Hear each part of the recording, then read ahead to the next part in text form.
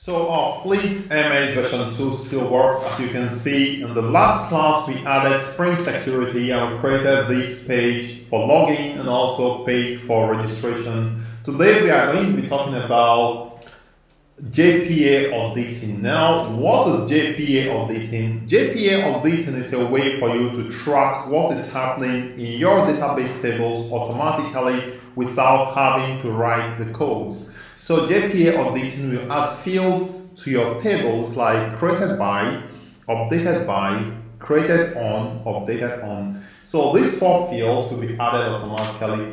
Now, the step-by-step we are going to be using for this tutorial is also right here in my website. So you can actually access this page, find the link to this page in the description of this video. And this is the step I'm going to be following right now to add JPA Auditing to FleetMS. And right now you can see we are in part 56. If you are joining for the first time, I recommend you subscribe to my channel so that you'll be able to follow this tutorial from beginning to end and you don't miss an update. So I recommend you simply click on the subscribe button below so that you subscribe. And if you have any challenges, feel free to let me know as well. And so let's go ahead to get started. Now the video for JPA Auditing, more or less like a complete video for JPA Auditing for any application, not just FleetMS. You can also find this online, where the video I made always comes out. So if you say JPA Auditing, the first video that's going to come out when you go to Videos tab here, you see the first video that comes out in Google is actually my video. And that's going to take you step by step how to implement JPA Auditing with Spring Boot. But for now, we are going to be doing JPA Auditing for FleetMS. So let's do it step by step. First, let me just show you in this application, this login. Okay, so let's connect to MySQL. So let me show you what is expected to be added because I actually did something like that. So if you go to for instance, I enter, let's say, MySQL minus U root minus P dash P, and I enter my password and I connect to my database, use FleetDB. And for instance, I say select star from user. You can see that we have some additional fields added. So these fields like created by, created date, modified date, they are added automatically, and I'm going to be showing you how to do it right now. Let's follow the steps, and the steps are right here. So the first thing you want to do, is to create an auditable class. Auditable class contains the fields that are going to be added to your tables. And then you are going to make any table that you want to audit is going to inherit from this auditable class. So I'm going to create this auditable class inside the models package. So the name is going to be auditable. So this class is auditable and is going to be a mapped superclass, and it's also going to be entity listener. A mapped superclass means you don't need a table for this class because it doesn't hold data. It's only meant for creating subclasses so that classes can actually inherit from it. I'm going to say a mapped superclass. And the next annotation, which is an entity listener, means that this is going to be listening for changes in the entities that inherit from it.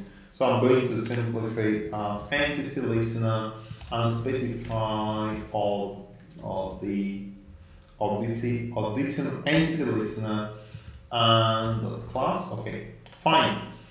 Okay, so and this class is going to be an abstract class because we don't plan to instantiate this class, and we add a generic here, U, which is in this case going to be the user that made the change in the table. It could be the username, it could be the first name, it depends on what you want to do. So later we are going to replace the generic U with something else, possibly a string.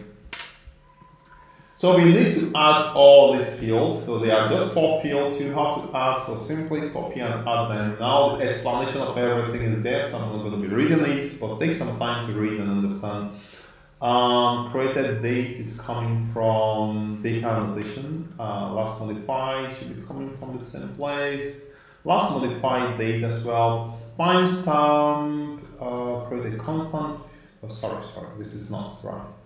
So let's start with temporal, import class. It should be Java persistence, I think. Then date should be Java.util.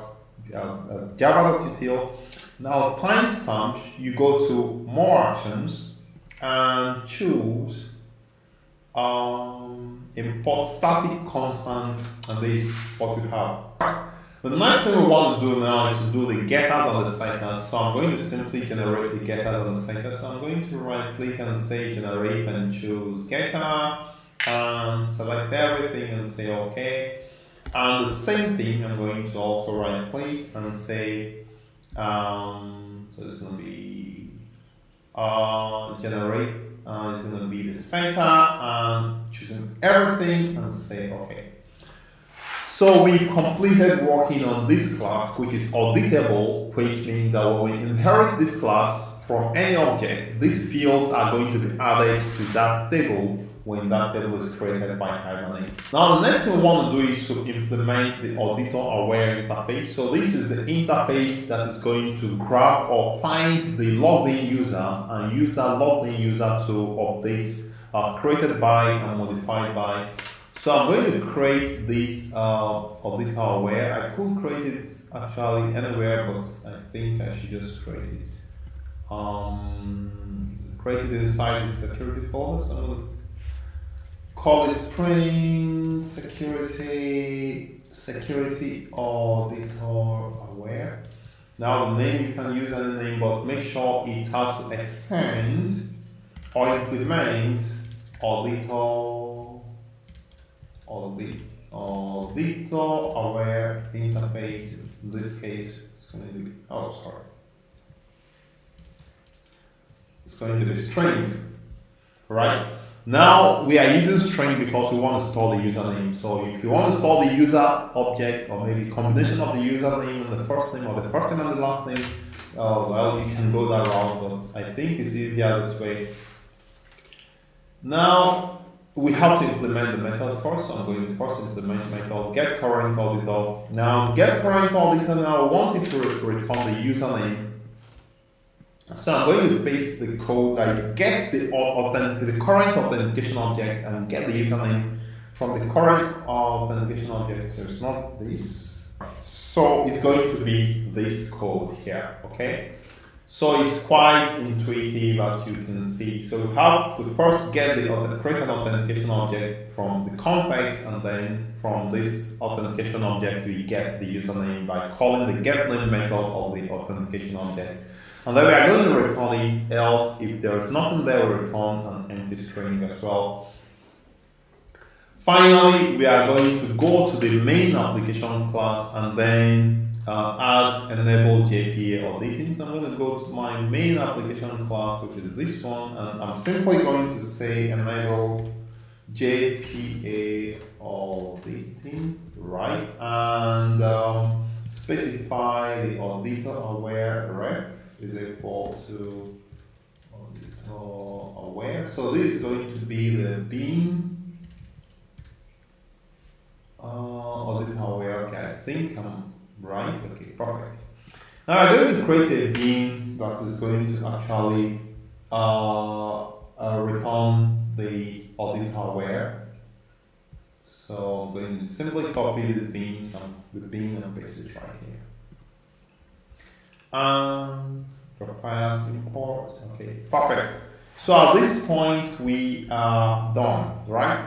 At this point we are done. But one thing you can now do is that any class you want to inherit, that you want to audit, simply make that class extend auditable, right? So simply make that class auditable. Now, many of the classes in our application inherit from common objects. So if I go back to my application, for instance, And for instance, maybe I can run it so that I try to explain to you what I mean. When this application runs, there are many objects that actually inherit from common objects. For instance, let's say I go to Fleet and go to the Fleet phone, for instance, log in and go to, we have vehicle types. This class now have description, only 2 fields. It inherits from common objects, the same thing with vehicle makes, and so on. So it means that for all these classes for me to update them, I simply have to make common object extend auditable. So these classes that extend common object will now be auditable as well. Take some time to get your head around it. So let's take an example. If I go to Fleet, for instance, and go to Model, go to Vehicle type, you see it extends common object. If I go to Vehicle Model, you see it also extends common object. So instead of adding auditable to these classes one after the other, I can simply make common object extend auditable, and all these other classes will simply be auditable as well. So what I'm going to do now, I'm going to make common object to be auditable. So let me go to make common objects auditable. So let's see. So where is common object? It should be in the parameters and models, common object, and I'm going. So I make common object extend auditable. In this case, I'm specifying string. So now when we make some change now, we expect that the logged in username will be updated in that table. Let's try it and see. So if I go now and run this application now, I think it also saves. We are going to add some data to a table, and then we are going to check our database to see that it adds updated by, updated on, and yeah. So let me come here and let's assume we have this vehicle make, and I add vehicle make, for instance, vehicle make, let's say GM, for instance, GM, and I say, so we have one vehicle make added. So let's go check the table now to see if it actually added the auditing information. So let's go to log into MySQL. This time I'm going to do it from the terminal. So I'm going to say MySQL -u root and -p enter my password, and I'm going to say use FleetDB. And now let's select from vehicle make. So I'm going to say select start from vehicle make. Error. Now you can see that we have a vehicle added here at number 2, GM, the description and details, but you also see that the dates last modified by, created by, and created by, on is also added. So this is how auditing works. So any class you want to audit, simply make it extend auditable. For instance, if I go to the client now, so this client now, I can simply make it extend auditable, and automatically this class will contain this additional field that help me to audit my table. So there is a much we can take. This has been done in FleetMS version 1, so you can take some time to review it. I also showed you online where I did a full tutorial on this JPA Auditing. You can see the tutorial here. Then also do this, have the step-by-step plus all the code right here on my website. Check the description for this. We're almost rounding up with FleetMS version 2. Get ready for FleetMS version 3, where we are going to be talking about PostgreSQL, Node.js, and Angular. FleetMS version 3 is actually the big thing coming. So make sure you understand this before, I think in 2 weeks we should be moving over to FleetMS version 3. We're talking about Angular front end, middleware should be Node.js, and database here will be PostgreSQL.